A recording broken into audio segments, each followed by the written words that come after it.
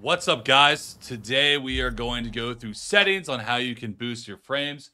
I have my frames set at a maximum of 400 and I only get up to, I believe, 240. So I've rig runs completely fine and everything. I'm going to go through a couple things that I changed that will probably work for you, and make sure to post down in the comments if you have other issues. I can try to help you out. But first, let's start with the basics. Graphics. So I have mine turned up a little bit because I do have a 4080. You don't need to have your graphics on like this. Shadow quality you are going to want at medium no matter what. And first and foremost, I am on DirectX 11. I plan on using 11 until 12 is forced, and when 12 is forced, then we'll deal with that when it comes. But right now, I'm using 11. I've used 12. 12, I can still work it perfectly fine. It's just a little bit less frames, which is kind of annoying. So I want the optimal performance that I can get. So shadow quality, you want it at medium. Everything else can be on low. Everything else. Anti-aliasing off. Literally everything. Just turn everything on low. But shadow quality, keep it on medium, because it will help you in certain situations being able to see a shadow. So how to limit your frames, you're going to go to your game document folder. You're going to open up folder. You're going to go to documents. You're going to go to my games, like so. Click Rainbow Six Siege. And then whichever one, I have two accounts, so I can use either one. I'll usually make changes in one and then copy paste the entire folder into it. So you go to game settings. You're going to go down to FPS limit. I have my FPS limit set to 400. I only have it on set to 240 currently, so I don't even need 400. I could probably lower that if I wanted to. The goal is to have maybe like a couple frames over what your display on your monitor is, because you're not going to be able to see anymore anyways, and it's going to help your rig run a little bit more fluently. All right, next there's going to be it's going to be a little bit harder because everyone is going to have a different BIOS and motherboard. So your memory, everyone has like different RAM, but like make sure that you are going into your BIOS and setting XMP on and making sure you're getting the RAM speed that you are advertising, not the default RAM. So if you have no idea what I'm talking about and you know what your RAM speed should be, go to your task manager and you'll see right here under memory, and you can see how fast your RAM actually is. I have DDR5 6400, which is what I have it set to because I have XMP on.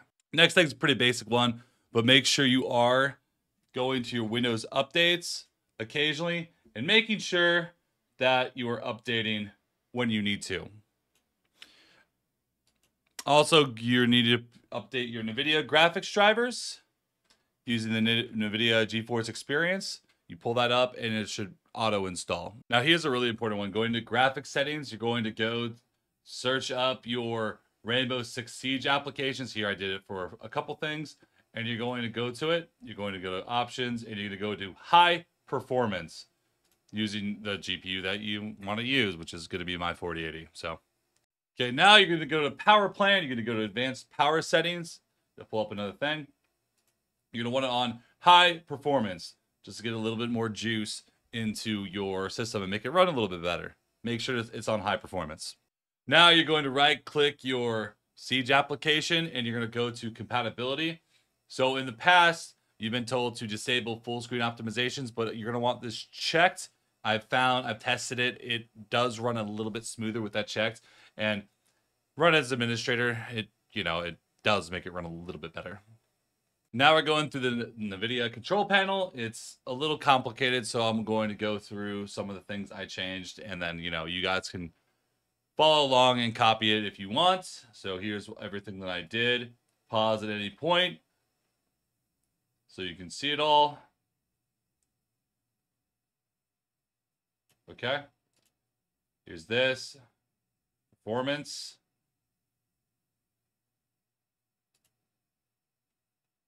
I have 3 monitors. And I don't think anything else needs to be changed. It's just boom, boom. 1 and 2. All right. Here's another thing you're going to do to optimize your machine is go to startup apps, and you can turn off apps you don't want to start up you know, when your computer starts up. So, like Epic launchers, etc., you can turn them off so you don't have multiple things going. All right, now we're going to go through the rest of the Siege settings, like ADS and everything. So we're going to go through general. You can have it on white glare or dark glare when you get flashed. A lot of people like dark glare. I like white glare because it kind of wakes me up, shakes me up.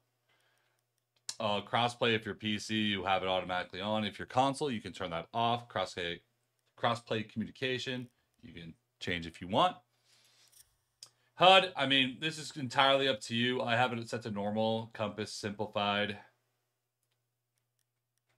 I don't like changing too much of this because it does get a little annoying. But if you feel like there's too much crap on your screen, you can turn it off. Whatever you don't like. Audio, make sure to set your audio to night mode because you're going to hear the quiet sounds a little bit louder. The loud sounds are going to be a little bit quieter. Use night mode. Like that, this is a non-negotiable. Use night mode. All right.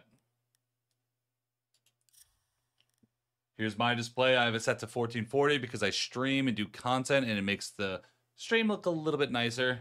And then I have it set to 240 even though I can have it set to 360. Siege 1440, 360 is kind of rough. And ever since I got rid of Vulkan, even if I try to run 1080, 3060, which is what I used to run, it doesn't run the way that I want it to.